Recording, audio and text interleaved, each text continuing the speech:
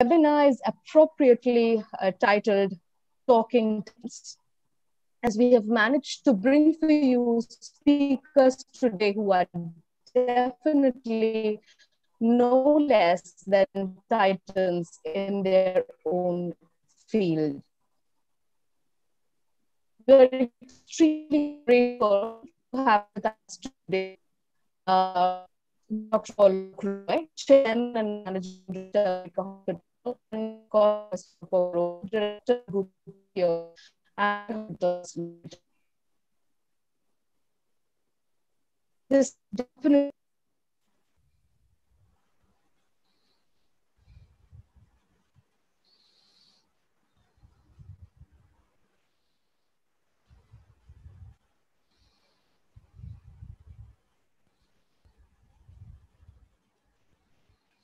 Just a moment, there is some issue. Let us wait for a while. So after the Indira's talk, we can actually start the program right now, isn't it, madam?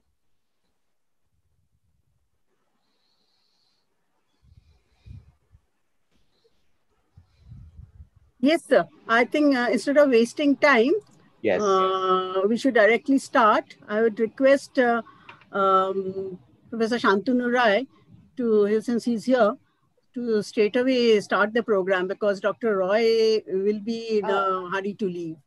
So we can have a concluding session later on. Indila, let us, without wasting time, let us start. Professor Shantanu Rai may start, please. should we start? Yes, Professor Roy will be starting now. Okay. Professor Roy? Professor Roy? Professor Shantanu Roy? Professor Shantanu Roy? Madam, let us start with the inaugural speech of the Vice Chancellor. Right. Sir, VC sir, if you may please start. Good evening, everybody. Yeah. Good evening, everybody. And I'm very sorry that we are actually 15 minutes delayed. So we are not going to take much time. But what I want to say that as Indrila is mentioning, and also in the flyer, this title identified by the department is really a very interesting one. And this, I'm sure the topic itself is one of the topics why today's pandemic demands the whole thing. So the healthcare management in the post-pandemic environment is one of the most important things. Now, what I think that the COVID-19 pandemic acts as a transformation catalyst, which accelerating the implementation and adoptions of changes in the public health interventions. So a new model of healthcare delivery emerges with more emphasis on preventive measures, remote care, and substantial technological dependence. However, these are juxtaposed against ongoing technical challenges to meet the surge capacity in the laboratory testing, the fast-tracked implementation of new technologies, the mental health concerns, the ethical concerns on the potential rationing of insufficient resources, and the protection of privacy and personal data during times of crisis. So there are several aspects which are emerging as most effective in the post-COVID-19 era, where the healthcare management can play a very important role. Now, today, I really want to thank the Dean of the Department of Business Management, Professor Ratan Khashnobish, for spearheading this talkathon, along with his team members, Madam Ghosh, who is instrumental in supporting the whole activity with respect to the Industry Connect. I'm very happy to find out that two eminent personalities are going to join us today, Dr. Alok Roy and Mr. Rupak Bhadro. both of them are from two hospitals which played a very important role during the last 1 year in tackling this pandemic situation. With these few words, wishing a great success for this talkathon, I wanted to end my lecture. Thank you. Namaskar. Who is coordinating now? Since Professor Now, Shantanu Rai. I shall request Professor Ratan Khashtabish to say a few words before we move on to Shantanu Roy to introduce our Dr. Alok Roy, our first speaker. Thank you, Professor Vice Chancellor Sir. And Professor Shantanu Rai, are you here? Professor Rai or he Professor is Dotto here, must but be he's here. not Professor Dotto responding. is here. Yeah. And the audience. On behalf of the Department of Business Management, I really welcome you to this webinar seminar. This seminar has been inaugurated by our Vice Chancellor, and at the first part of this thing, I shall briefly present the issue to you. Out of this, as it was planned, Professor Shantanu Rai will take some clue and will act as the rapporteur of the session on which our respected speakers, two speakers we have, they will make their presentations. I tell you, I am not concentrating on healthcare industry as such.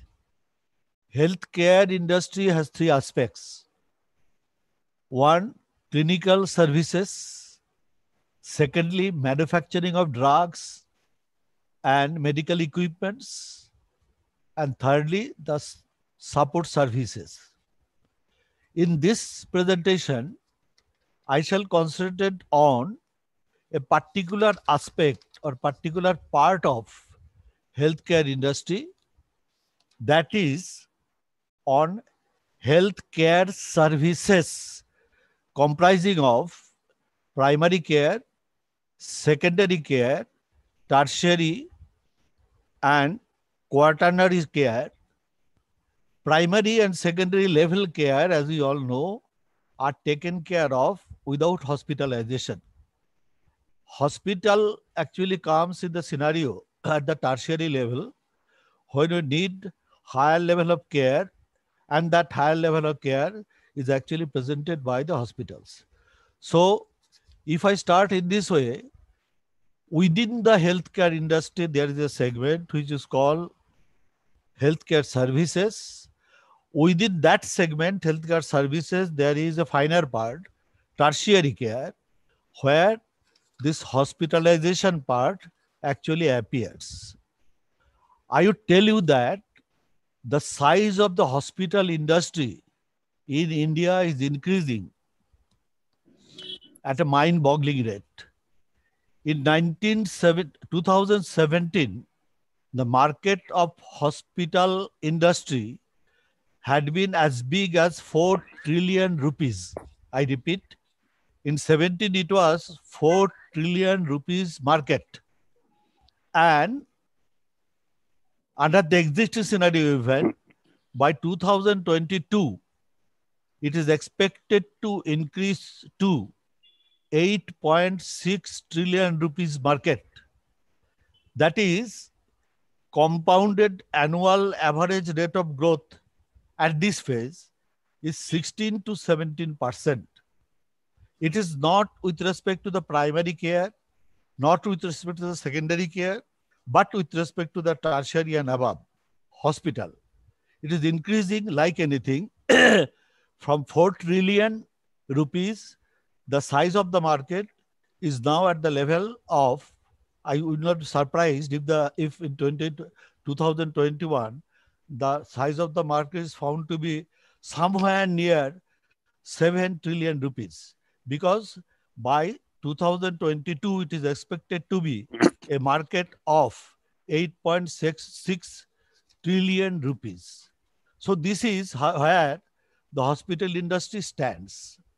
And if it is so, That is, if it expands in this way, then from business point of view, we should ask a question.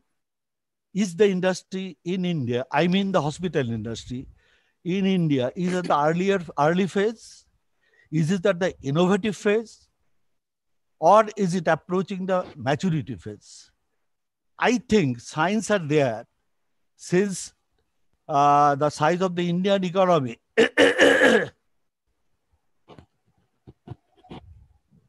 since compared to what we have as our Indian economy, the size of the Indian economy, the possibility of expansion of this hospitality industry is limited by what is there in Indian economy. Possibly, we have crossed the early phase of hospitality industry. Possibly, we have crossed the innovative phase. Possibly, we are achieving, we're trying to achieve, we are at the level of achieving the maturity phase. At the maturity phase, an industry actually concentrates on the competitors, concentrate on certain key products, and they try to gain by economy of scale. And since the small players are no longer in the market, instead of increasing the scope of business, they focus on a particular share and cash flow.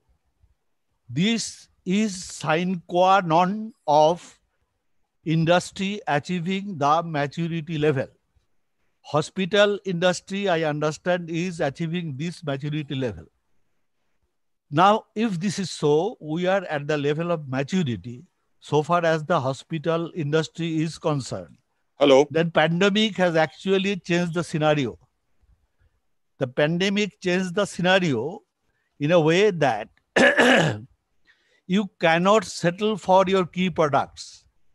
Amri cannot now sell only something related to, say, gastroenterology. Amri shall have to go for selling something which is related to the pandemic. You cannot concentrate on your key products. You cannot actually drive out the competitors. And it is such a situation where market is over expanding, and therefore the quality may be compromised. If this is so, then the scenario, I think, from the point of view of business in the pandemic, when you are not concentrating on your key products, actually you are moving back to a level, the early phase, when innovation is welcome, new products could come in the market, and you are trying to increase your market share. Such a scenario can develop and it might be difficult to get back your key products, the key products on which you were concentrating. And therefore, as I understand, if the hospital industry is coming at the maturity level and hospitals which are existing are concentrating on the key products, pandemic has brought a challenge to them. Challenge in the sense that they cannot concentrate on the key products. As they cannot concentrate on the key products, actually the scenario is wide open where so many challenges will come, and the nature of such challenges possibly Mr. Borua and others better knows. And I would leave here to learn from them what challenges they are facing at the stage of the pandemic. I would stop here just by noting the fact that if you concentrate on the key products at the maturity level, pandemic has changed the scenario.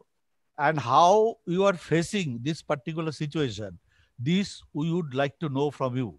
With these words, I would invite Professor Shanturura. Are you here?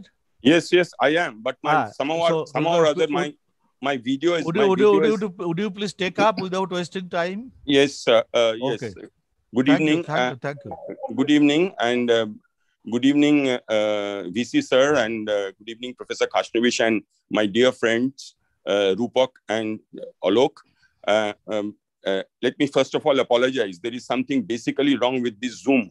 I have been doing so many seminars. Last year, the entire CEO's conclave we did on Google Meet, which was organized by the School of Business. We never had any glitch, but maybe glitch is from my side. But I don't know. I've never used Zoom. So anyway, that apart. Now let me tell you. I'll start from where Professor Khashnavish left off with a very humble disagreement with him. Number one is I don't believe that the hospital industry in the caregiving services has reached its maturity.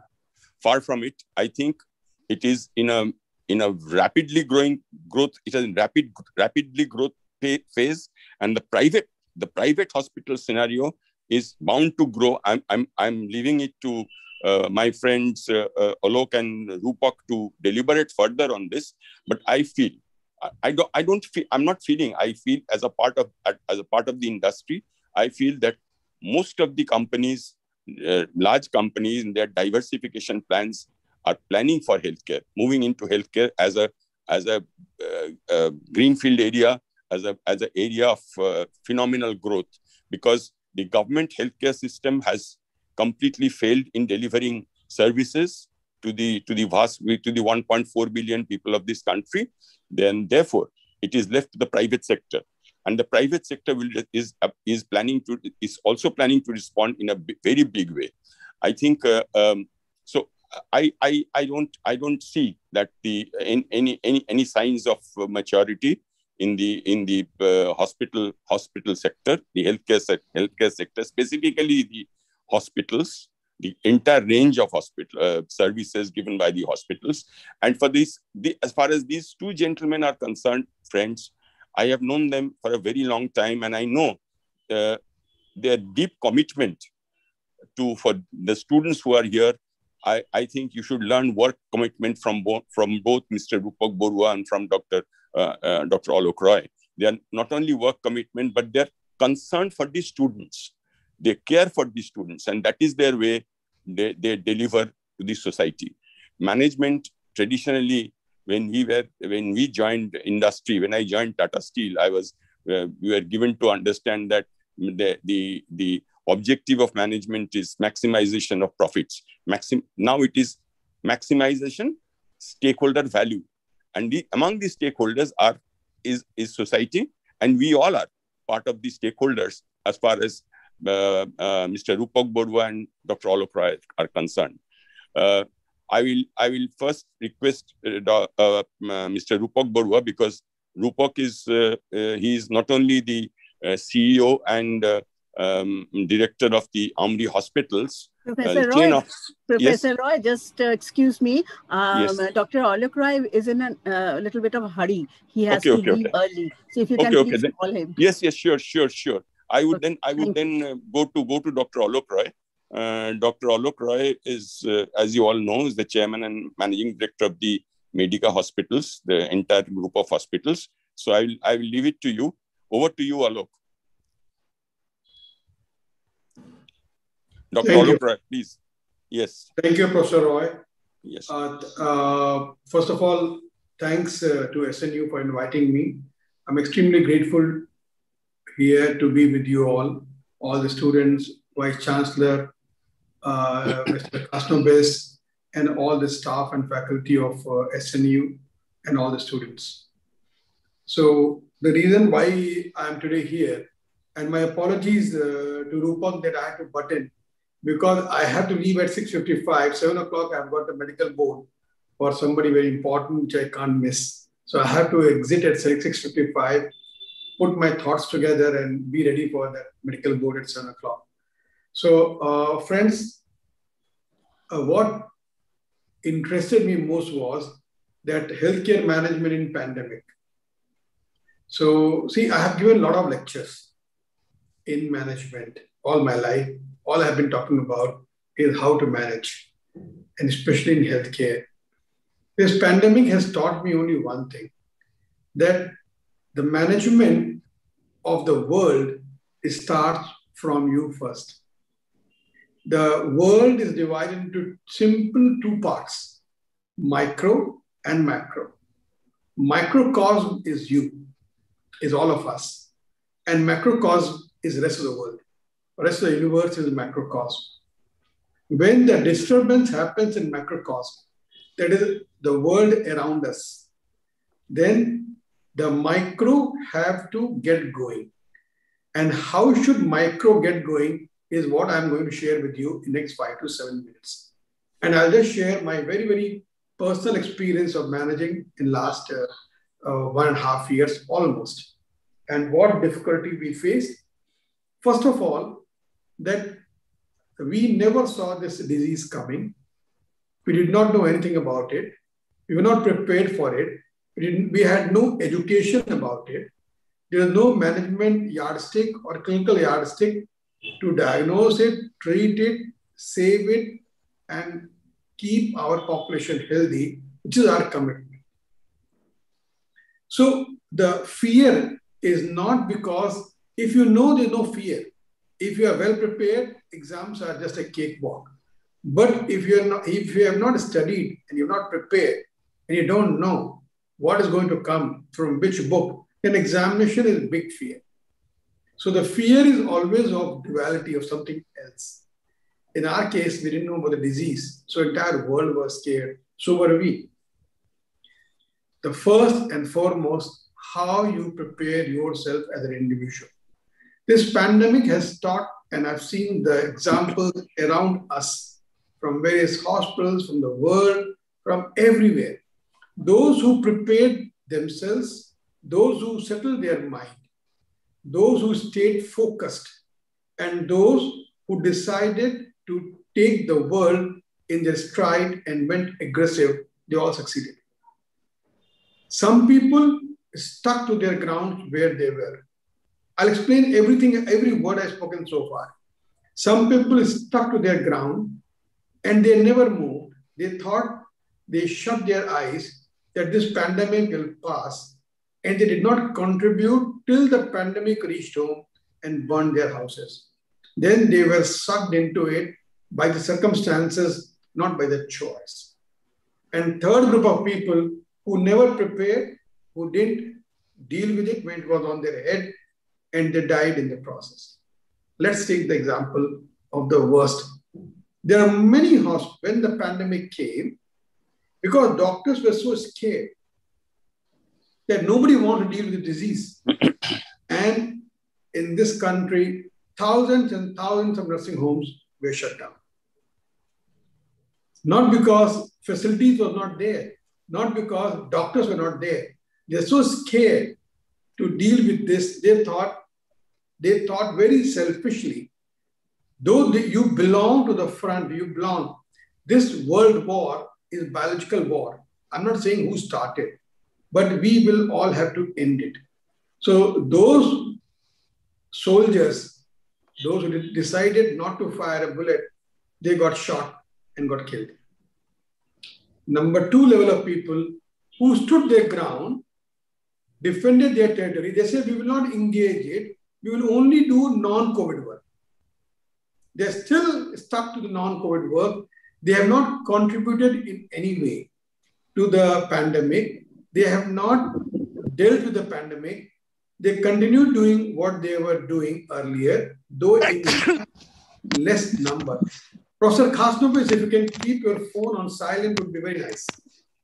Because otherwise it's a kind of, thank you, sir.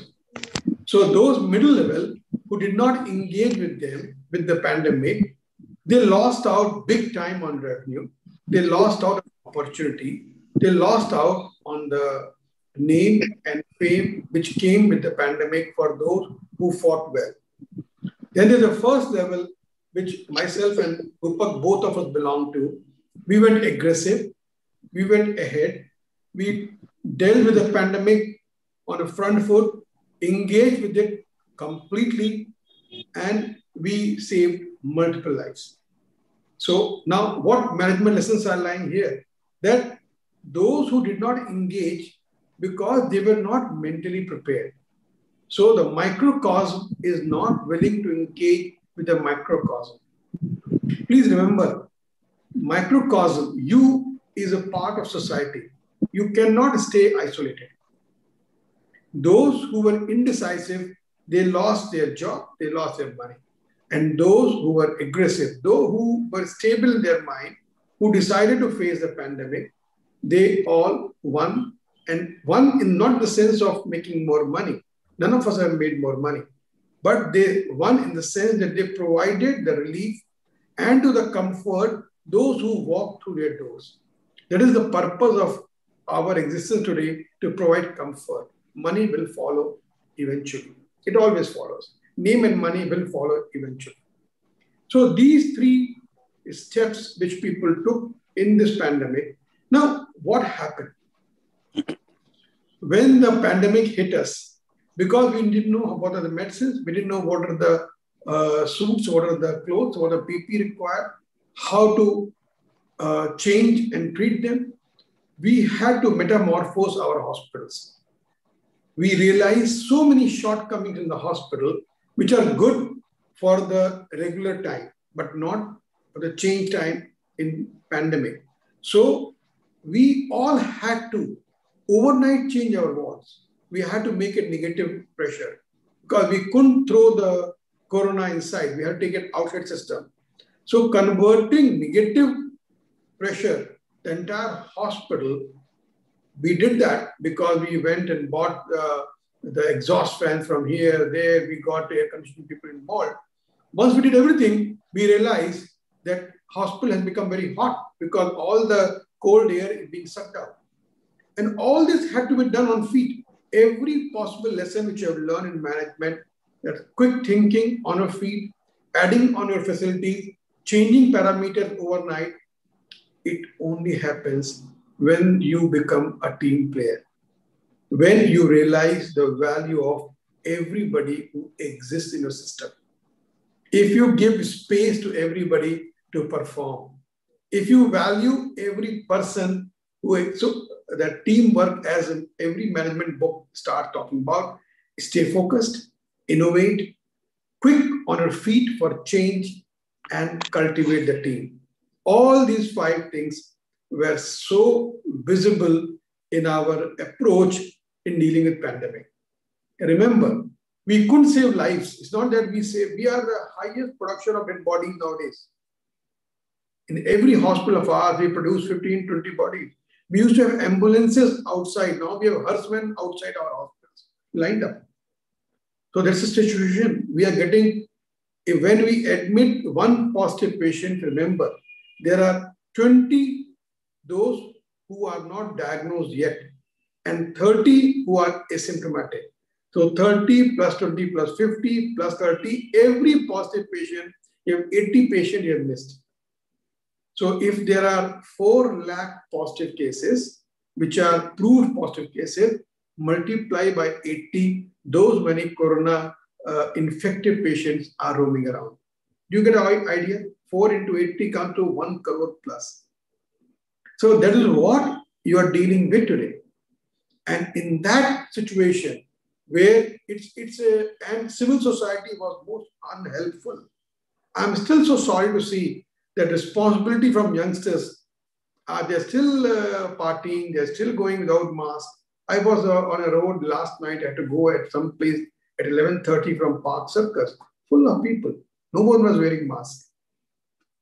You are only making our war difficult for you. But the lesson learned that those who are irresponsible, those who do not follow what society needs will pay a heavier price.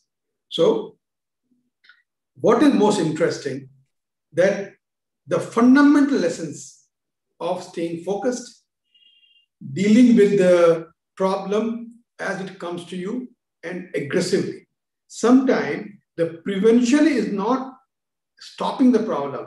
Prevention also lies in taking a step forward and hitting the ball before it hits the ground. That's also prevention. Sometimes it's important that you understand your team and respect them for what they are. Listen to them and be with them. Today, there is no soldier and no general. Everybody is soldier. Pandemic has taught us one thing, that there is no hierarchies. We are here, any one of us can lose life. The pandemic will not spare because you are a general or you are a soldier. That means everybody has to be equally prepared. That means every soldier must have access to weapon as everybody else has it. So equitable distribution of resources. I've just added one more parameter for you all to understand. Unless all the resources are equitably distributed, you will not. I'll give a small example. When the first pandemic came, we realized there's something known as extracorporeal membrane oxygenation. That's a machine which breathes for you. And the biggest damage in COVID is because the patient is not able to hold on to the oxygen, there's a less level of oxygen in the body. Then every organ, because of lack of oxygen, starting from brain to heart and everything, it starts dying slowly. That's how patient dies. So there is a machine which works as a heart and lung for a patient. We realized in last pandemic that this machine can save lives. Each machine costs close to 60 lakhs. 50 lakhs is cost of the machine and 10 lakhs for the ventilator and circuits and all that. In last year pandemic, we decided to have 10 ECMOs. And it was a large number in the country. 10 ECMOs were running last pandemic. Before this pandemic hit us, we got another 15. And suddenly we realized we're the largest ECMO provider in Asia. Now, there's no dearth of people in this country. But why nobody thought of it? Because none of them want to go aggressive, and it costed me every penny I saved in the last 1.5 years. The entire process of buying costed me more than 15 crore.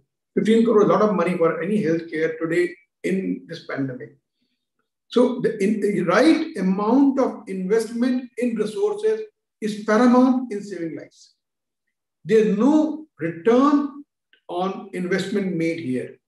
What I'm trying to point out for the students, that it is important for you to make profit, but it's also important for you to deploy resources when there's no profit also, because here the profit has shifted from currency to the human lives. So the shifting of profit from currency to the human life is a new parameter, is a new dimension. So every time, if we go by what my point I'm going to put up to you, that the same surface on which we are operating, or which is known as profit, suddenly got changed to human lives. And that is something which is invaluable. No profit can ever compensate for that. You don't know whose life you are going to put. Today, we have put people who are 29-year-old, 30-year-old, 35-year-old, 40-year-old, 50-year-old, 60-year-old on ECMO. Sometimes we have put somebody as a 19-year-old on ECMO. So you need to define your bottom lines based on what exigencies you are in at that point of time. So I would conclude my saying here by 5 things which I want to add on. Stay focused, stay quiet. You need to adjust your mind. You have to stabilize your mind. Your mind, your biggest friend and worst enemy. Second, innovate. Third, don't hesitate. Hesitation in pandemic will kill you. And your internal nature will decide you're going to fight or you're going to flight. So stabilize mind, use the occasion to go in and engage aggressively, build team, be ready to change at a short notice. Whatever happens, if the change has to happen, accept it and move on. And the bottom line is not always standard bottom line. I will conclude by saying that till a few years back, we used to treat patient based on his disease.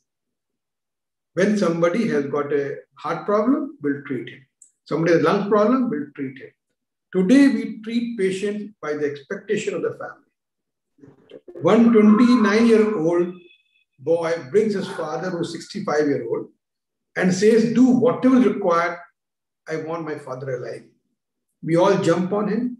We put him on ECMO, this, that, ventilation, save his life, and send him home.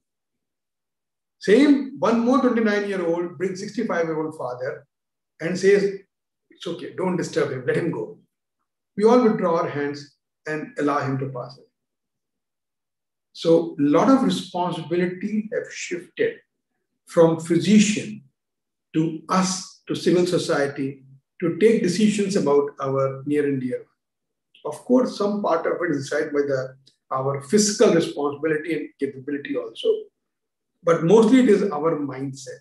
So one thing, if you want to work on in your life, is settle your mind, and you be at peace with yourself and be stable. Then no pandemic can ever shake you, and you will emerge winner. Thank you very much. Thank you very much. Thank you very much, Dr. Roy. Doctor, can I put one small question to you? Do you have time for that? I have time till 6:55, sir. Okay, fine. I think the striking thing that you told us today was about, especially which is of great significance to the students, is team. They have to learn to be in teams. How effective? I mean, you have been a team builder. I know you, and also the need to stay calm. Doctor, let me ask you: do you still have that putting hole in your office? Yes, of course. Anyway, that team. I mean, your team. I have seen during peace times, non-pandemic times, but now it's a war-like situation. I'm sure. How are these?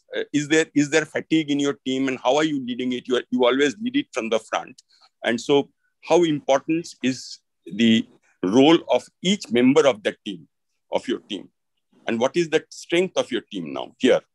I'm talking of Kolkata, not the other hospitals that you have. I have a half-an-hour session with my team every day. We have 6 currently hospitals which are running in different locations. And the team, all of us get together in the morning, and I give them a talk not on management. Every day, half an hour, I pick up small pieces from Gita or Upanishads. I tell them how to stay calm. So everybody in our group practices how to stay calm. I said, you are capable people. The problem is that we all are very capable. Because we are not able to manage our anxiety, we make mistakes. Just manage your anxiety. I tell everybody, manage your anxiety. You can't change everything. Like we have a very difficult decision today to save a 57-year-old man or 29-year-old girl. We chose 29-year-old girl. Now, nobody can ask me. By no court will punish me. My punishment is in my heart and my mind. Why did I choose 29-year-old girl? That question is that, so such decisions only come when you're very calm. You decide about things, such decisions you take. So my effort with our team is to stay calm. Don't get agitated. Whatever may happen, don't get agitated. As a result, they all deliver. And they're not tired. We have been working day in and day out, and they're just not tired. And we take every call, not a single call we miss. And believe me, I get personally close to 2,000 calls a day, and I'm not joking. I respond to 500 plus WhatsApp a day, and I'm not joking. So you can imagine how many people we're dealing with. But that's the way it is. Stay calm. You can win anything. Thank you. So it's calm. Resilience. Thank you. That's what. Thank you, sir. Yes. May I ask a question? Yes, please. Hello. What about the business during the pandemic? Has it expanded or declining? Sir, business is expanded. Profit is declining. It is expanding. business is expanded. I've got now, but if profit you has by declined. if you got number of beds, I've got now we had 414 beds. Now I've got close to 900 beds in Calcutta itself. That's not a question, but my profit has declined, taken nosedive. And can you concentrate on your key products now? Can you concentrate on your key products now? All key products are shut. All key products are shut. Yeah. That is the scenario I was actually explaining. The key I products are shut and you are key products are only valuable when you are at peacetime. That's it. That's true. Yeah. Can you get back, sir, can you get back your key products in post-pandemic scenario? What do you hope? They will just walk in. We have experience. Because, sir, if you need an eye surgery, you're not going to the hospital because we are in pandemic. The moment pandemic comes, first thing you'll do is get an eye surgery done. So nobody runs away from the hospital. You can't run away because you are inconvenienced. So our key products are not going anywhere. I understand. Would you get more competition in the post-pandemic scenario on your key products? Sir, healthcare is a deficient market. We are not competitors, we are collaborators. Collaborating. We collaborate because we are in deficient market. We are in short supply. Demand is far more. Can I? Hello? Sir. Hello. Dr. Roy, can you take a question from a student? If any student wants to ask a question, because Dr. Roy will be going away. So the Q&A session will not be there. He will not be there during the Q&A session. Any student wants to ask any question to Dr. Roy? 1 minute. I think Vice Chancellor wants to ask a question. Sir, you are on mute. Sir, you are on mute. One question is in the chat box already. If you just have a look at it. Professor Ray. I can't see. My audio is video is not there. Video. Yes. Okay. I will read it out. I will read it out. This is from Ornit Das. Which point should healthcare sector note and need to develop for further pandemics? How healthcare sector should manage the further waves of COVID-19? We have to, first of all, we have to work on public health. Public health is a huge issue and which needs to be addressed at this point of time. And second thing, more investment from center. See, the healthcare is something which needs a huge investment. And traditionally, in the last 70 years, we had a very poor investment. Government has not strengthened its facilities. And government has not really invested as much they should have done in primary health and tier 2 and tier 3 cities. So 80% of good healthcare is restricted to 20% of the metro and big cities. So that unequal distribution has to be corrected. So two things which are important, and I will conclude here by saying this. First, public health. Second, we need to get into the smaller market. These two things are there. Yes. Thank you very much. Nice talking to you all. Thank you. Rupak, you must forgive me for leaving now. Thank you, all. Thank you. Thank you. Thank you, boss. Thank you very much. Thank you very much, Dr. Roy. Thank you, Dr. Roy. Thank you. Well, now I think it's my very pleasant duty to request Mr. Rupak Bodua, a very, very dear friend of mine, who is wearing two hats actually. He is the president of the Private Hospitals Association, plus he is the director and CEO of the Amdi Hospitals. There are, as you know, there are 3 hospitals right now here in Kolkata plus Bhubaneswar. And I have known Rupak for a very long time, and he's a manager who, not being a medical person, as a man who has turned CMRI and built a heart center, and is so approachable that he is another person like Dr. Roy whose phone, he always responds to a call, he always responds to a WhatsApp, and he always tries to help. So, Rupak, can you just share with us the challenges? Dr. Roy has spoken of the challenges at this particular time, but you, purely from a management point of view, as a manager, as a leader of teams, you are suddenly faced with this terrible situation of a second wave, and how this crisis, how are you managing this crisis? Thank you, Professor Roy. Good evening, everyone, and it gives me great pleasure and honor to be here and sharing my views with this esteemed audience. Yes, healthcare sector is going through a turmoil that we all can see. As a nation, it is going through, and the whole burden, because this is the pandemic started. Started last year.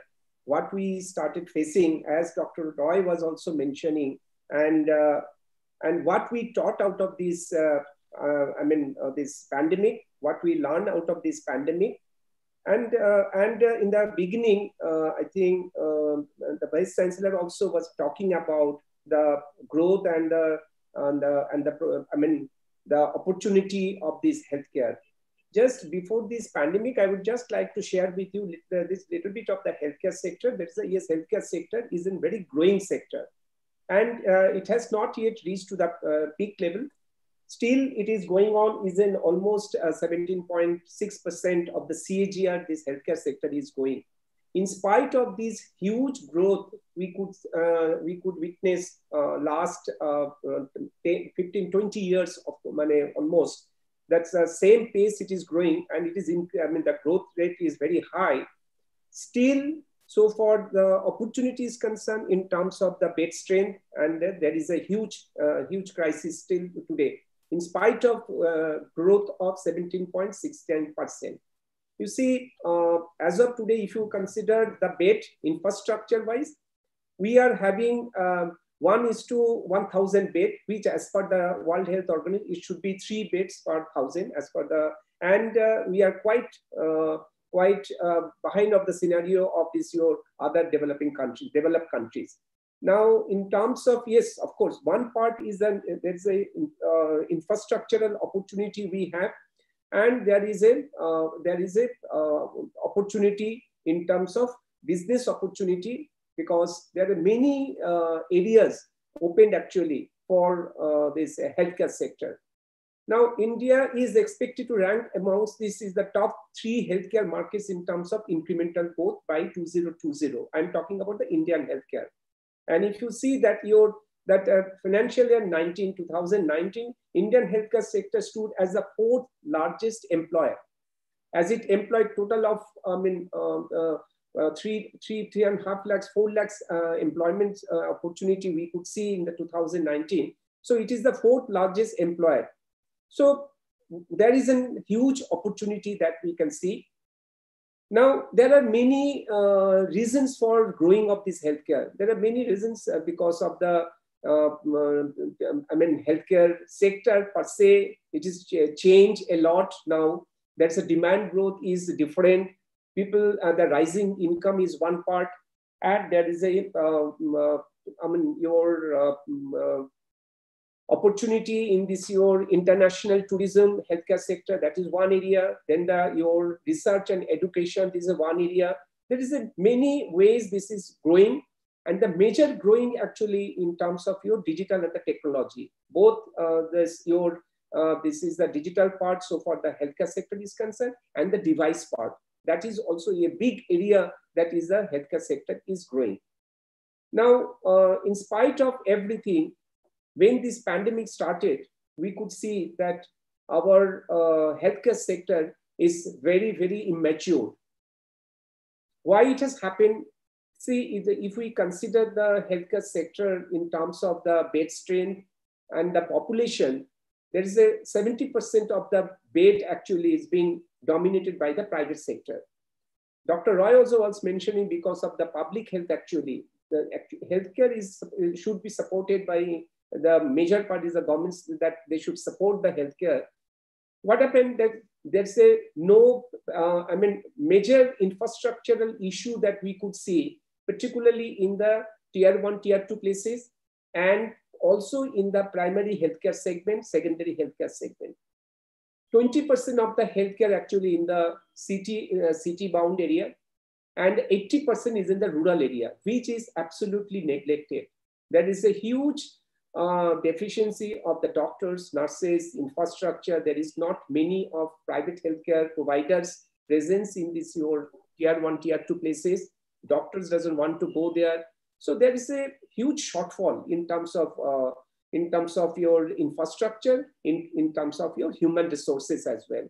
So that place actually had not yet grown, and all the burden of this your healthcare, I mean the tier 1, tier 2 places to some extent, particularly in the tertiary care. Secondary care, okay, sometimes they are taking care, but the major part is the tertiary care, the super specialty care. The whole burden is coming to this the city level, and that's why you will find there is a lot of district patients, the rural patients actually filled up in the private hospitals of Kolkata, I mean the city private hospitals. Now, when this pandemic started, that is we used to manage healthcare in a different way. More we are looking for quality care, more we are looking for better patient care, we are looking for NABH, we are looking for JCI. Lot of that we are giving a lot of stress to this major way in the quality care. Now, when this pandemic started, actually, we never faced this kind of a scenario. It is an invisible enemy. We are not having any idea. There was not, and as I mentioned earlier also, we could understand that's how this healthcare sector is so premature, immature kind of a segment. So then we are not having much of idea about this pandemic, the invisible enemy. And we started, understanding how it behaves. We are starting getting, because it's a very new in the worldwide, if you see, it started maybe December, Jan, and it hit in actually in the month of March, April in India. So that was a huge crisis that we could see. There is an infrastructural crisis, there is a human resource crisis, and there is a supply chain crisis. These three areas that we could see apart from the financial crisis. If you see the first quarter, the last year I'm talking about, Q1, the April, May, June, this suddenly the total, your healthcare, if you see as a combined, your total turnover of healthcare, it just dropped to 30%.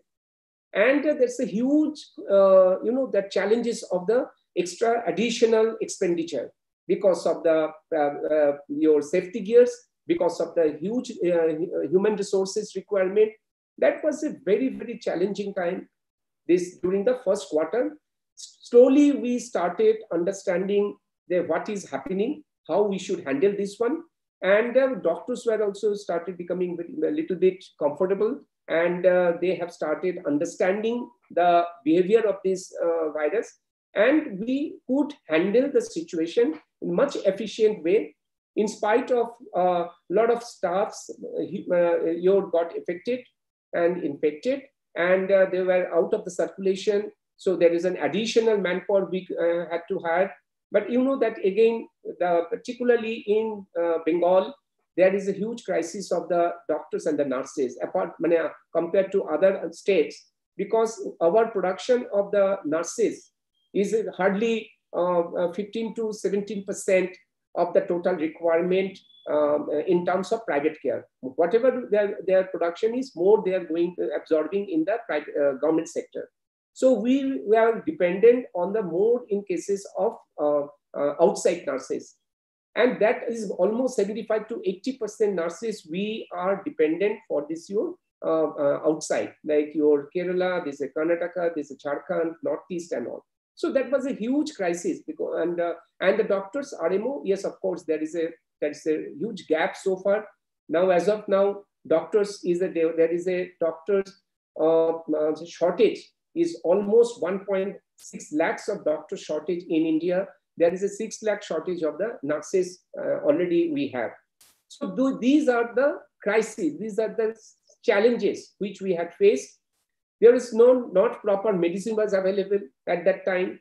There is a supply chain was crashed like anything, because that's a pandemic. There is a no transport was available. So we had to arrange, because there is a, if you see, there is a, in Kolkata, sitting in Kolkata, there is hardly any production manufacturer here in Kolkata, because nobody was having much of idea about this PP N95 particularly.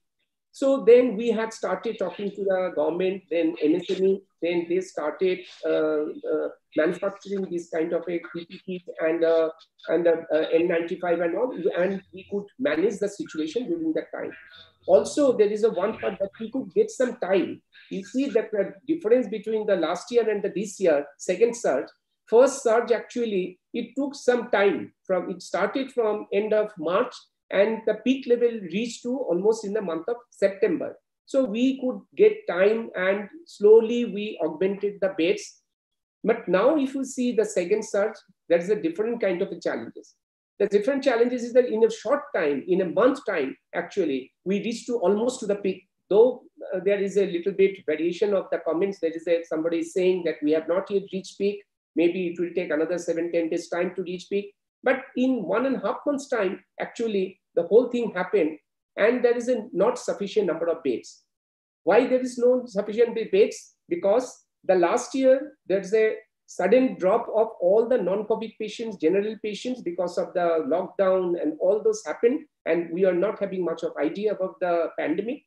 But this time, we started knowing the pandemic from December onwards, January. There's a non-COVID patients started moving. Many people, many senior citizens actually, those who are waiting for treatment from the doctors or the surgery to be done. So they started moving out of their house, and they started approaching the hospitals for doing surgery, the corrective surgeries and all. But suddenly this pandemic, I mean the second surge, there is a non-COVID patients are there for surgery and all, and there is a huge demand of the COVID. So overnight, changing from non-COVID to COVID, it took some time, but still we did a lot. The whole private healthcare actually converted almost, I'm talking about in Kolkata, almost there is a 5,500 beds we have created as a whole. And we are serving people. This time, what we could see, there is a huge demand of the critical care beds, because most of the patients, those who are between this year 35 to 45, below 50, they are more requiring is in critical care. So getting the, because ventilators, critical care requires a lot of ventilators, monitors, BiPAP and all. Getting this from other states was a big crisis. So somehow we could get it. And then Dr. Roy was mentioning about ECMO. There is a huge demand because this is the ultimate treatment of COVID patients. That also we could get. So this way we had handled the pandemic. So I talked about this year, as a whole, the healthcare infrastructure, where we stand right now. The one part we discussed about the first pandemic, how we could manage, how we could overcome those challenges. And this pandemic, which is this second surge actually, which is going on, that is also one big challenge that we are facing in terms of augmenting beds from non-COVID to COVID, and managing the critical care, because that is a major crisis in the critical care area. These are the challenges. The challenges of shortage of the human resources is still there. Still we are managing, somehow we are managing those human resources, and we are trying to extend all kind of a best possible support to the patients. Now the question is, this other financial part. More on a lot of questions were coming up, how you are managing the financial part. Yes, financial part, yes, there is a demand. There is almost the hospitals are running full. And full means, yes, of course, in the COVID segment, non-COVID segment is still, there is not more than 45-50% of the occupancy we are managing. But COVID patients actually doesn't give much of financial support, because that is a definite kind, that is an emergency crisis, the disaster, we have that is emergency and disaster kind of a situation. So we'll have to take care of the patient. So our charges and all, we kept as low as possible, other than some ECMO patients and all. That cost really is very high. But otherwise, general patients and all, we try to keep it in a very reasonable way. And there is a financial crisis, but yes, of course, we are absorbing that financial deficit, and will be able to overcome the situation in a very short term. So, Professor Roy, that is this much. I now I think I would like to, if we can ask questions, then I think we'll be more specifically, we'll be able to address the situation.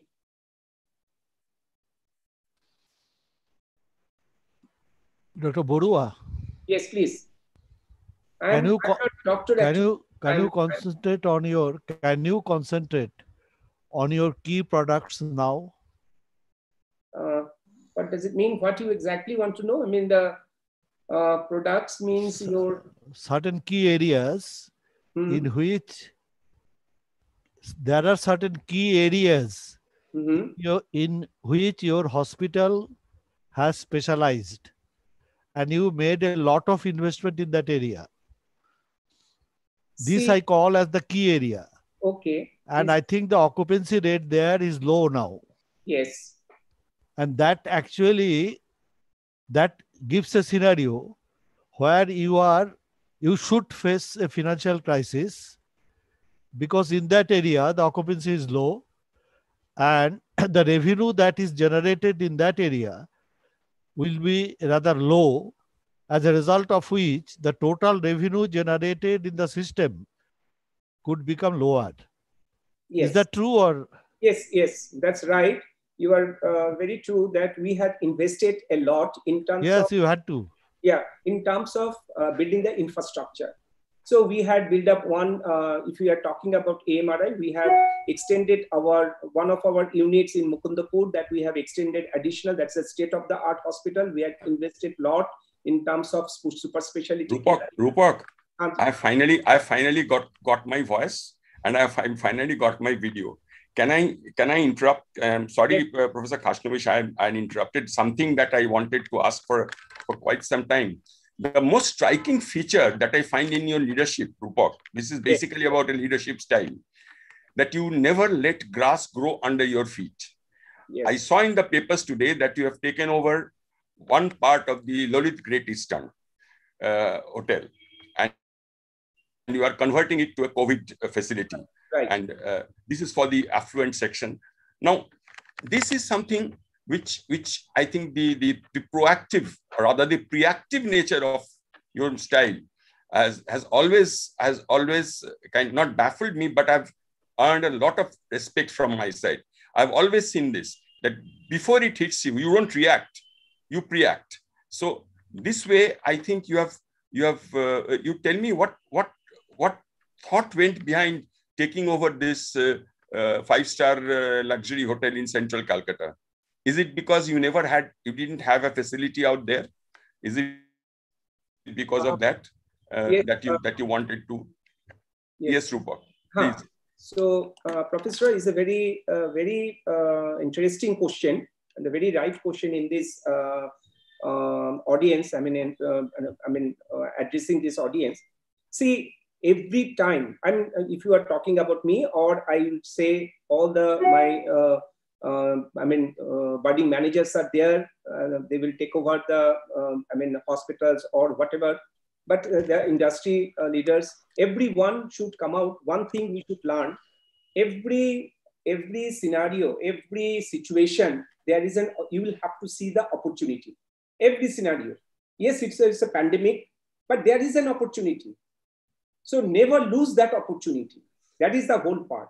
So what we have studied, and you will have to be very fast in making decision. You cannot just wait and watch and see, because these are the pandemic situation, and you will have to take call very fast. So what we, as you are mentioning about these hotels and all, so what we could see, that is a number is 18,000, 20,000 is growing in Kolkata. And we do not have sufficient number of beds because we have limited number of beds. That is the one. Second is, all the patients, they don't need to reach out to the hospital. They can stay at home isolation and all. and mild, because majority of the cases which we see 20,000, 25,000, or this India reached to 4 lakhs of cases, there is you'll find very negligible percentage of the patient needs hospitalization. Major part, so far the COVID behavior is concerned, major portion of the patients can be treated in a home environment. So when we could understand this, so we could see that the majority of it has also been seen that many of the patients, those who are getting infected, they can't stay at home because there is not sufficient rooms up there for isolation, and there are aged parents and all. So that is clicked to our mind, and we said then these are the patients should be ideal for home isolation. And if you are not having this your home care facility, so better to send them to a hotel. So these gap, actually we could understand that we did this gap analysis, and immediately we wanted to do something. How we can act first to give opportunity to the patients to get admitted in one place other than the hospital, and also the financial part as well, because we'll have to manage the financial, because that is an additional financial gain that we can get. So immediately we started opening the hotels, and we started bringing the corporates. The large number of corporates actually is in our panel right now. They have booked their rooms, Tata Steel, ONGC, Reliance, all the big companies, ITC, ICICI, IBM, they have taken all for their employees, taken a couple of, few rooms, 10 rooms, 20 rooms, 15 rooms. They are fixing up the rooms so that if required, they can put their employees as a hotel isolation. So we have taken the large hotels. Even we had approached to the government that there is a, that Salt Lake Stadium also we had converted to a hospital, semi-hospital. We call it field hospital. So considering the crisis and to overcome these crises, so what we did, the first phase that we are talking about the hospital, that's the first is the critical care. Then this is a general bed category. That is a fixed number. You have limitations. You can't increase number. So what we did, suddenly, then we started a 250 bed, that is your Salt Lake Stadium, that we converted to a field hospital. That is for mild to moderate kind of symptomatic patients. And the hotel, that is a asymptomatic patients to mild symptomatic. So we have graded.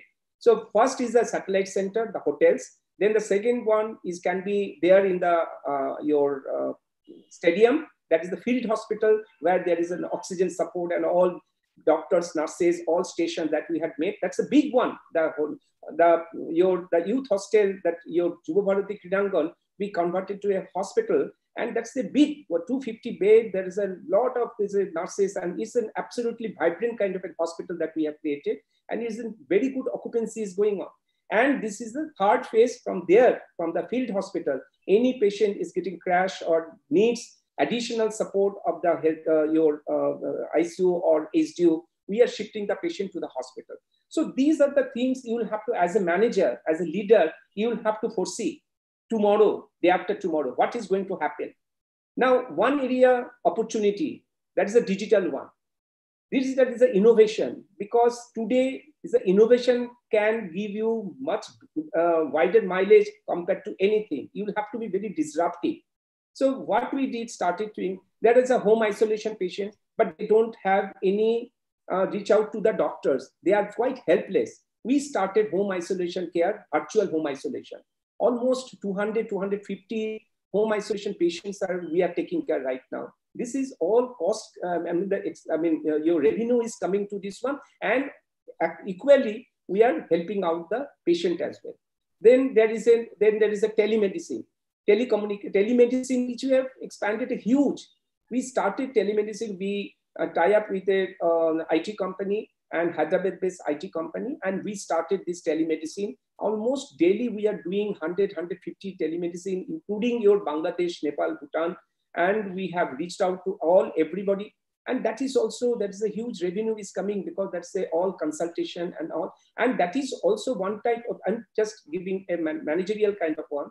This is one is your, you are giving service to the patient, and you maybe to some extent you are generating your revenue. But tomorrow, when this year will overcome the situation, this year this pandemic, then next will be able to. This is a networking.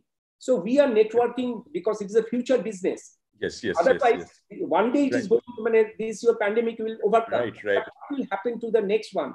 This is actually branding. You have such strong networking skills, Rupak. That is known. That is a really known network. This thing. But one more thing. That is, as the CEO of such a huge establishment, now how do you balance your time? In the sense that, so many things must be coming now. Pandemic is this, but non-pandemic also a situation is there.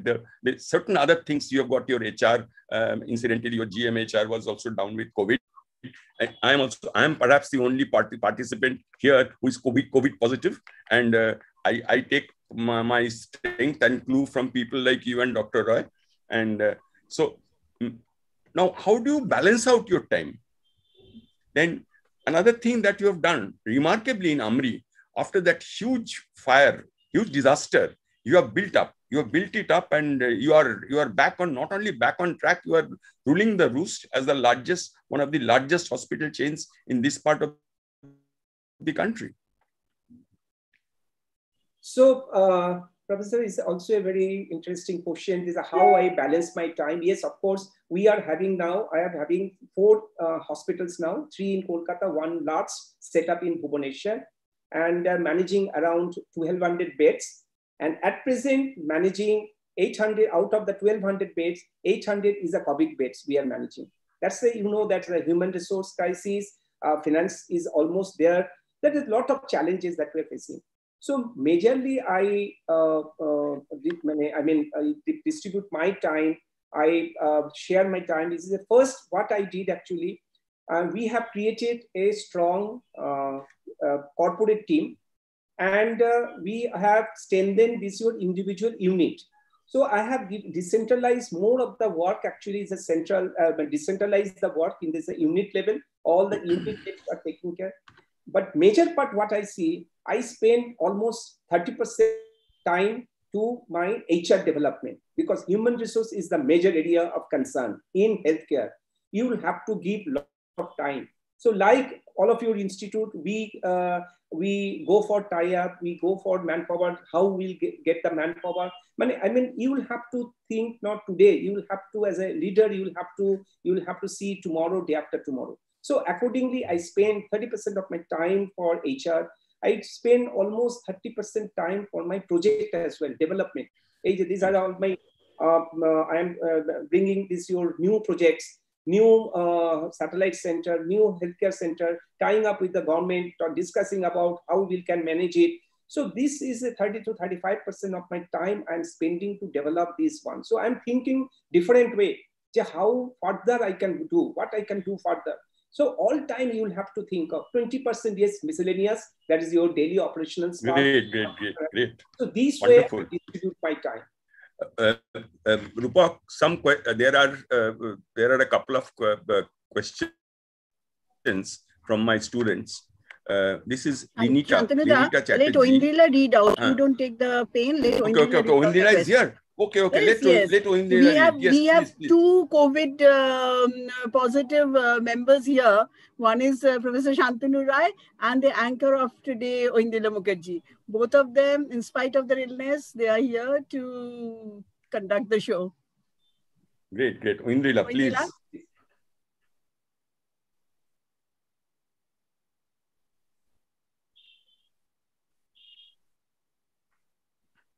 Oindrila?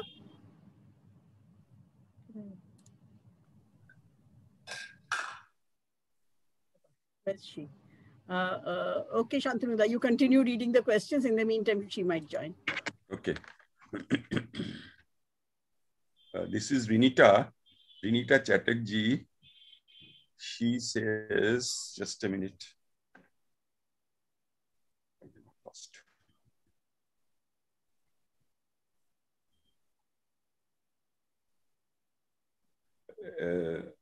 The gist of her question is, that citizens about getting to create an awareness among citizens to get vaccinated, and experts expect the third wave now. Now, what should be done to make up for the mistakes done in the past and counteract the same? That means what she wants to say is, I would also like to add that we watch countless image countries across the world, etc., trying to know what she wants to. The gist of what her question I could make out is that what shall we do? How are we preparing for a third wave, which possible third wave which might hit us? Rupak, this is from Rinita Chatterjee, our BBA student of hospital management. So your major question is the vaccination drive, actually. Yes. What is happening? See, since this your first pandemic started, we are all talking about the vaccine because that is the only hope.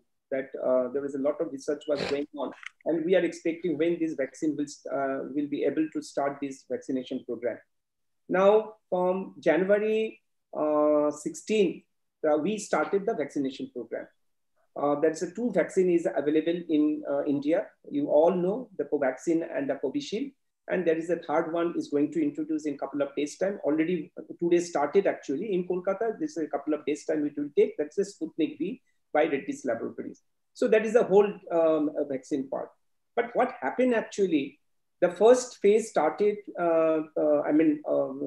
January 16, that is related to exclusively for healthcare workers. Second phase actually for the frontliners, police, Kolkata Corporation people and all those things. Then started is your 45 to 60 comorbid, with comorbid, then no comorbid. And now the third phase we are talking about 18 to 44 years. So 18 onwards actually all will go for vaccination drive.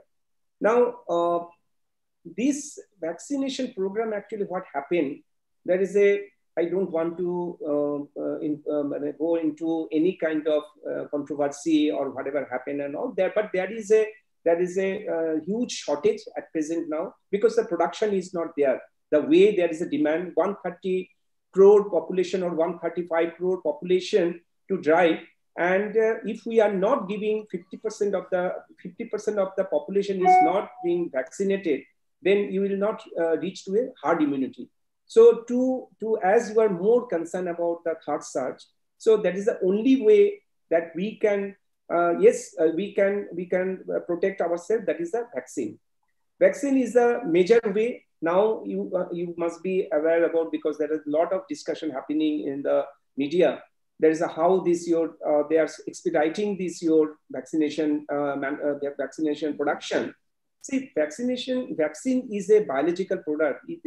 There are a lot of protocols and all one has to follow. There is a quality control, inside quality control. Then it will go to the CDCI for more of the external control. So we are expecting that as per the government notification, maybe from July onwards, we'll get start a lot of vaccine. Government has also allowed us the import of the vaccine of the Pfizer, Moderna, but that is also not, they have not, given approval as yet. So third surge to protect is, of course, the vaccine, which we are expecting from July onwards. Many people will start getting vaccine. Now we are passing through a very hard time so far the vaccine is concerned, but definitely we will get a better kind of a response from second week of June. But the major part that we can only protect ourselves, that still we'll have to continue with this your mask and sanitizing our hand washing and your mixing of people, that is social distancing. All those things we'll have to follow. So that is the one part, is the vaccine part. Yes, of course, now 18 plus is very important segment, the students category and the working class. They are going out each and every day. Now, definitely how long the students will be online classes and all will continue. So they will have to start their classes, offline classes. So vaccine is very important. The government is taking care. We are expecting from July onwards. Yes, of course, the situation will be a little better. Third wave, all we are talking about maybe October, September, October, because the scientists, they are predicting. But still, we are not very sure when this first surge will be coming. But before that, we should go for vaccination as early as possible, as much as possible. I think Oindila is here. Oindila? Hi, Oindila. Yes, Oindila will read out the next question. Hi, Oindila. Hello. Yes. Hi. Good evening. Welcome to the show, Oindila. Yes. Please read out the next question. I will carry on from here. Well, the next question is, in fact, a very relevant one from Upasana Kundu. What strategies would work irrespective of socioeconomic differences to empower people to be responsible for their health? And is there a scale that can be used in emergency departments to detect level of severity in elderly people? See, there is no, no scale actually is there to understand the severity. That is not there at present. Yes, there is a lot of innovation is going on, lot of research is going on in terms of your COVID situation. There is a lot of companies actually directly now working on different segments. And we are expecting that, yes, of course, many of the innovation will take place. There are a huge number of startups actually started working on this COVID in many ways. And shortly, maybe we'll be able to get a lot of new ideas, in terms of your understanding COVID, testing of COVID, and your severity to assess. Those are the things is on the pipeline. That is, we are going to get it. And to differentiate this is a socio-economic, yes, of course, that as I discussed earlier also. See, this is our primary healthcare, secondary healthcare will have to strengthen more. And so that these are the people, actually, the downtrodden people, the poor people can get advantage of the healthcare, because there is a huge gap in terms of your getting better healthcare access. Accessibility and the affordability is a big issue. And we'll have to strengthen the insurance companies as well. As of now, yes, of course, there is a 13.8% of the CAGR growth is there in the insurance premium, but more insurance will have to introduce. There are a couple of government initiatives. There is a Swasthya Sathi, a lot of government projects are there. And that is also, one is a Pradhan Mantri Yojana, that is, you call it the Ayushman Bharat. These are all for this downtrodden socioeconomic kind of people. These are there. Government is also trying as much as possible. We'll have to create more of the hospitals in the secondary category, so that all investment should not take place in the tertiary category. Primary and the secondary will have to strengthen. Then only will be make this healthcare affordable, and more people will be able to get access to the modern healthcare. Upasana, let me add, Rupak Badua is one of the fittest persons who is a friend of mine. Fit as a fiddle, actually. And with due humility, may I state that at 70 plus, I still do my workouts at home, and you can see an evidence of this here. Here is my punching bag as a part of my workout,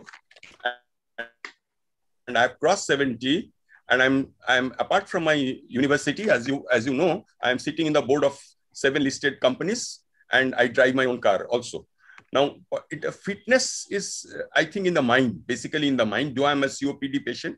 I think it's in the mind, Upasana. You have to think fit. Otherwise, at 71 plus, I would never have thought I'm fit. Most of my friends are retired and are golfing or are sitting and drinking beer at the Tollyganj Club. But here, I'm talking of my Tata Steel friends. But I'm still doing what is allowing me. But I must have my morning workout. And this is the room where I have my workout. I have a small treadmill here. I have a punching bag. And I have my workout. It's a small gym I've got in this room. So this is how I keep fit. And Rupak, of course, is the last word of fitness. And so is our chancellor. In fact, Shottam, your good friend Rupak, he's he has to go to the gym every day. He has to go to the gym every day. Yes, Oindrila, I wanted to add this. I would ask a question. I add to this your Professor Roy's part. That is that you will have to feed both mentally and physically. Yes. But talking about physical fitness is very important, but mental fitness is also very important to stay it as a whole. I mean, definitely. Yes. And we should Definitely. learn something we should learn from Professor I want Way. to ask a question. Yes. Can I ask? Yes, absolutely. Yes, Can I? Definitely. Yes. What about the absolutely. health insurance sector, Mr. Borua? During the pandemic, the liability of the health insurance sector has increased like anything. Mm-hmm. Yes, tell me. Yeah. Yeah. During the pandemic, the liability of the health insurance companies has increased like anything. Is it true? Yes, of course. And how they are coping with, and are you facing any problem in that area? See, health insurance is a big area. If you are talking about how this this healthcare, if you see, we are discussing about healthcare, Indian healthcare, how it has reached to a very lucrative segment. It has become the one of the fastest growing organization on this industry. Good business, yes. Good business means is the fastest growing industry, we can say. It has only happened when in 2000 there is a due to this your deregularizations of the insurance sector. Earlier we used to have only this Mediclaim and all. There is a GIPSA, there is a all Mediclaim policy of the Oriental Insurance, National Insurance and all. After 2000, there is an I mean your parliament, they have passed through this, you deregularize the insurance sector, and they have formed the IRDA, Insurance Regulatory Development Authority, and they have allowed the private healthcare to get into this your insurance, and it has started growing actually. From now it is this your insurance sector is almost is a 13.17% your I mean CAGR. See, the last year in the year 2019, the recovery of the premium actually it has reached to your 7.39 billion, means 51.637 crore actually the premium collection, and that is the big segment is the insurance. I mentioned earlier also that health insurance is very important part and parcel of each and everyone. Now, during this COVID situation, what happened? Insurance sector, they had started this your COVID coverage and all, and they have given a lot of support to the common people. They have been to so that they can get benefit out of this financial support out of this your insurance. So that happened, but this year they are little bit restricted way they are moving now. They are not allowing each and every policy holder to go for home isolation or this your satellite center and all. So they have started restricting the expenditure pattern. So this they are trying to make in other states. They have done this is a restricting this your COVID price, COVID package they had introduced.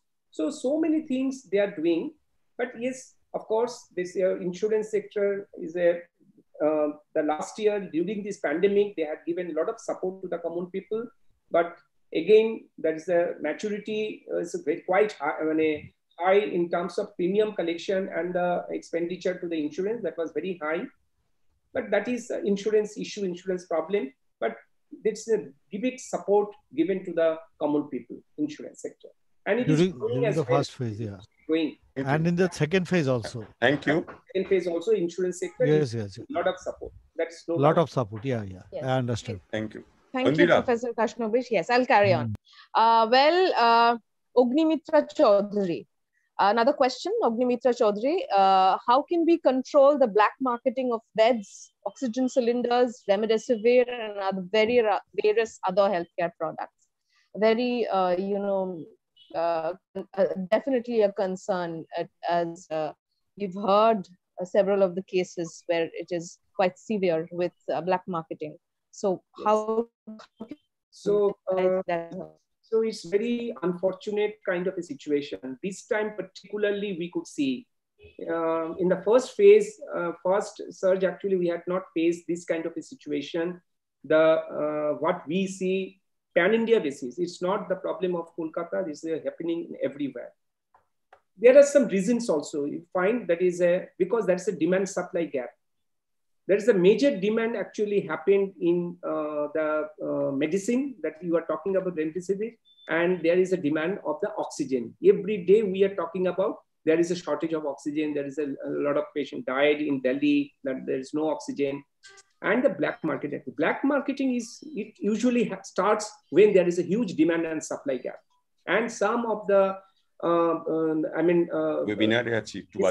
actually they try to take the advantage of the situation.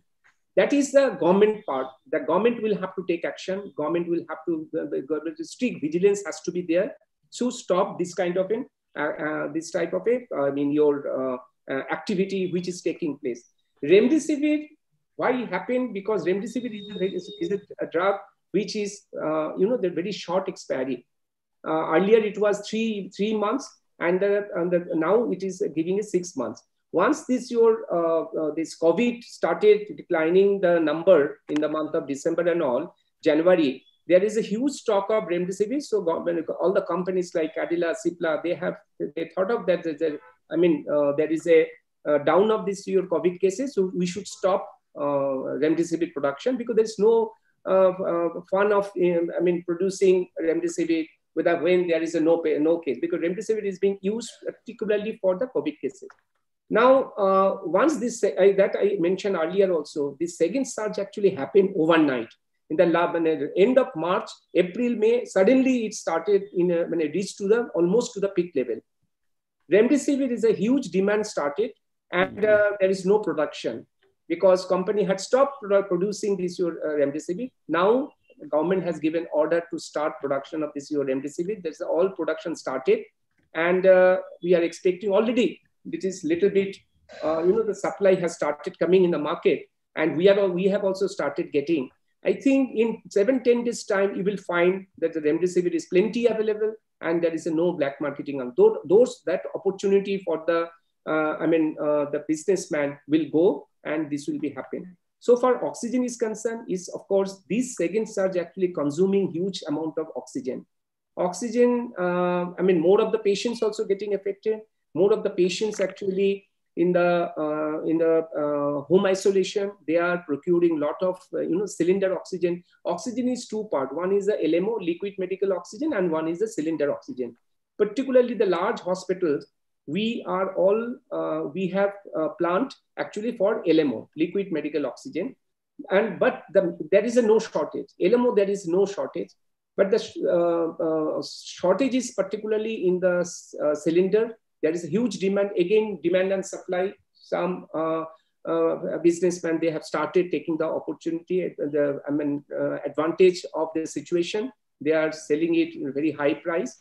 So I think government will have to take action immediately. More vigilance has to be there, the police control, everything, and the stern action has to be taken by the government so that nobody should take this COVID situation as granted and for the business purpose. That one has to do. Thank you. There are actually lots of questions pouring in. Do we have time, Professor Ray, to take in questions? But I think we have two more. There's one question by Mayushri. Mayushri, our BBS student, there is one question by Mayushri. After this Ognimitra, I think there is Mayushri. Ornith has already put a question. Yes. So Ornith's question. I'll just ask Mayushri's question. Huh? Mayushri Tripathi. I'll ask Mayushri's question. If someone is infected with COVID and was infected and now no more, as in got cured, how many months should he or she be not have that period where you can get again? What is the gap period where you can you wouldn't be getting the virus again, infected again? Hello, Mr. Barua? See, there are a lot of mixed ideas actually. I mean, coding in different medical journal.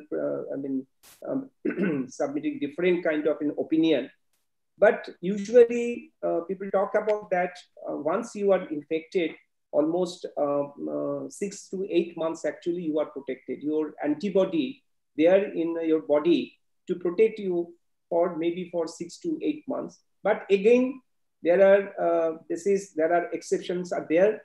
There are many patients getting infected within this your 6 to 8 months also.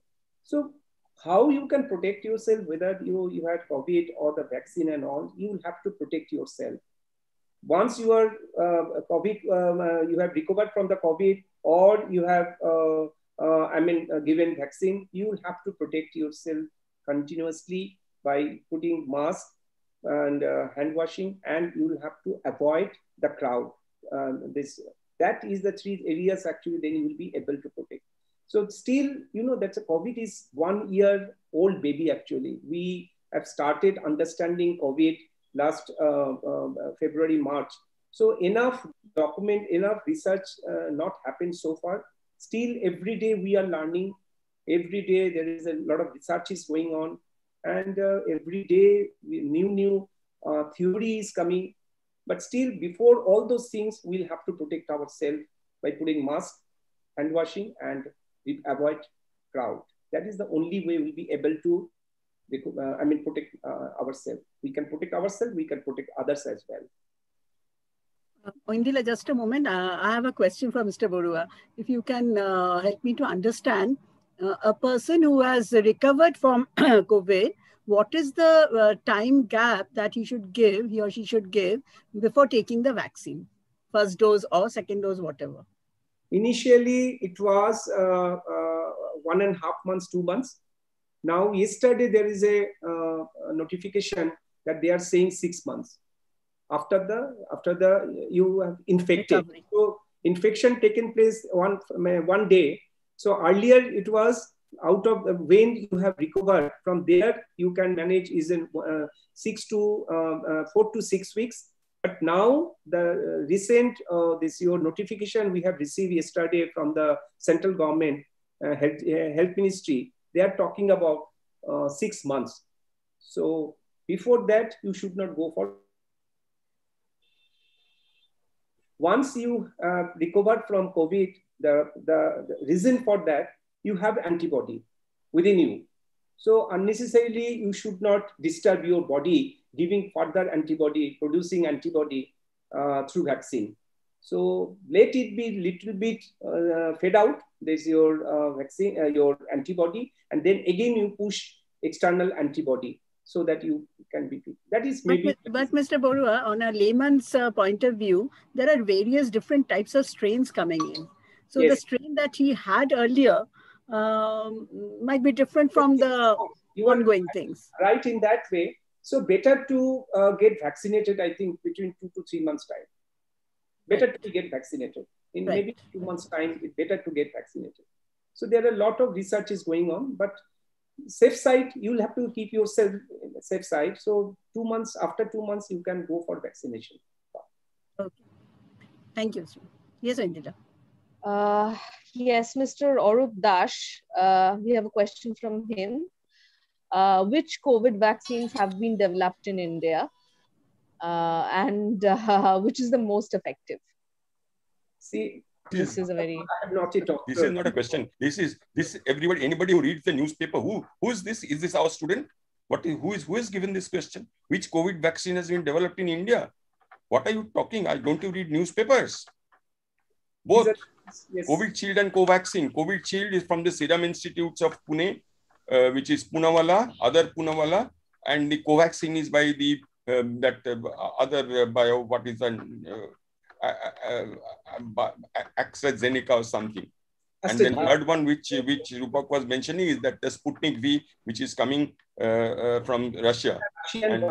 Sputnik V is the Russian. Then there are several others vaccines are also on the line. One is from Zydus Cadila with all the dosages, everything. Please go to Google. Please go to Google and find out. This is not a question for and if you are a student, I would like to tell you that you should do your homework properly and you should know what questions to ask. Okay, we have another question from Ritoban Mojumdar. He's saying that auditing the usage of oxygen efficiently and by providing lesser levels of oxygen to critical COVID patients to raise their oxygen saturation level to barely 90 or lower. The medical personnel say that this actually helps the patients more than if their oxygen saturation was raised to 98 to 99. Is this true? So this is true or false that I'm not very sure. But one thing, I don't know what exactly he is asking, but I can say one thing, that is your oxygen consumption. I think maybe he is asking about whether there is what is the percentage of oxygen is required to maintain the saturation of 98. And what we see sometimes, that is the wastage of sometimes happened oxygen is required is maybe 6 liters, but maybe we are giving 10 liters. If you can see that with the 6 liters of oxygen, you are reaching to 98% of saturation, then what is the need of giving this your 10 liters of oxygen? Because oxygen is a very crisis and is a very scarce commodity right now. So the doctors and the nurses actually are there in the ward managing the patient. They will have to be a little bit more careful and see that the oxygen level used by external your devices and the intake by the patient, whether it is matching or not, so that the optimum saturation the patient can maintain and with a proper kind of a supply of oxygen. So maybe that is the one part that each and every healthcare professionals should look into. In some cases, it has been observed also that there is a lot of wastage is happening. But again, it depends on the healthcare, how they are managing, how they are monitoring the oxygen level, how they are monitoring the supply. All those things is it's a very elaborate. Yes, thank you, Agnimitra. One of my students has prompted me. The other vaccine manufacturer whose name was not coming to me is Bharat Biotech, which makes this Covaxin. Bharat Biotech. Thank you, Agni. Thank you, Agnimitra. Our students are smart. Chalo, then anything else? I think that is no. That is the. I think those were the last set of questions. Rupak, can't thank you enough. Really can't thank you enough, Rupak. This is too much. Fantastic. My pleasure. You took so much of time. And you are still in the office. God knows when you will go home. And God Mr. knows Borua has been very patiently. In spite of that, this is fitness. This is fitness. Mr. Borua has been both, very.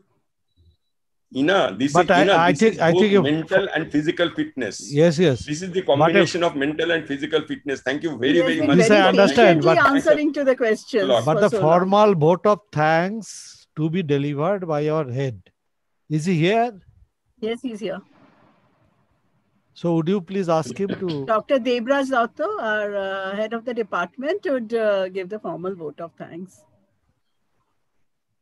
Thank you, Mr. Borua and Dr. Roy. Our students have learned a lot of things. We have also learned a lot of things, time management, and as you are talking about how to go for multitasking, resilience, how to involve your workforce. So we have learned a lot of things. And obviously, must thank Professor Shantanu Roy.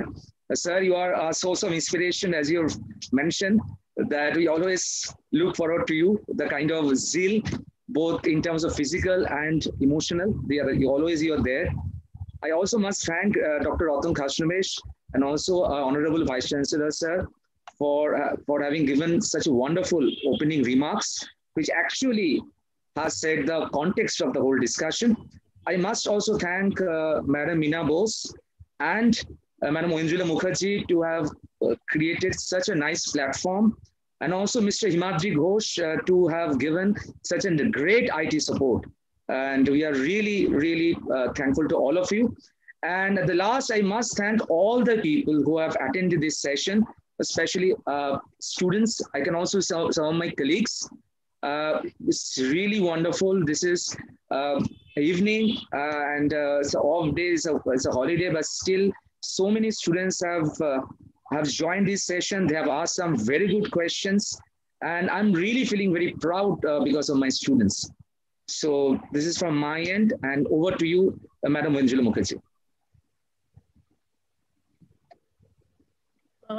Mr. Bodua, once the pandemic is over, which we hope to happen very soon, this is an advance invitation to you to please come and visit our university. Right now, the students are not coming, but you don't worry. I'll drag him. Don't worry. Don't worry. We have a lovely department of School of Nursing, where we have a huge number of students. So they would definitely enough for your information. We are already negotiating with them, and our registrar and I, we have visited. We have written to them, and it is in an advanced stage of negotiation. A collaborative venture between SNU and AMRI. The proposal registrar and I, we had visited, and we had sent the proposal. We are not only nursing, we are going for a wide range collaboration in the health area with AMRI hospitals. That's being contemplated. You'll be very glad. Everybody will be very glad. Wonderful news. Wonderful news. Now there's a ray of hope. Visit your definitely one day. Okay. Thank you. Thank you so much. Thank you so much. Thank you. Professor Khashnavish, can we close the session now? Yes. Okay. Thank you very much. Thank you for giving me an opportunity. Thank you. Thank you so much. Thank you, Mr. Bodua. Really fantastic, Rupak. Thank you so much. I don't have words to thank you. No, my pleasure. Yeah. Thank you, everybody. And take care. And I should say, everybody should stay safe and well. Thank you. Thank you. Thank you, Indila and Shantanuda, in spite of your limited energy levels, but I don't find any limitation. Of course, both of you are quite energetic. Thank you.